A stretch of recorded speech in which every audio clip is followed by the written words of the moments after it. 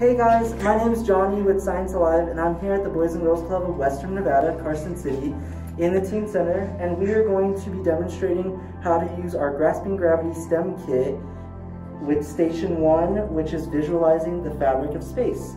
This is Jaden and Marion. They're two of my helpers today doing this activity with us. And let's get started. Space-time is the stretchy sheet in the hoop. The heavy marble on the sheet bends the sheet around itself, similar to how matter bends space-time in its vicinity. A smaller marble placed on the edge of the sheet will roll inwards towards the larger marble and then around the larger marble. Without the large marble, the shape of the fabric is flat and the smaller marbles move differently than when the fabric was curved by the heavy marble.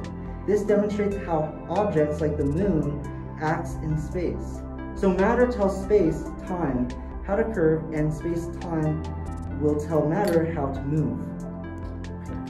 Thank you guys for watching this short little tutorial on how to use one of our stations from the Grasping Gravity STEM kit. We hope you have a great day and you stay safe. Keep your mask on when you're in public and keep your hands clean. Bye guys! Bye.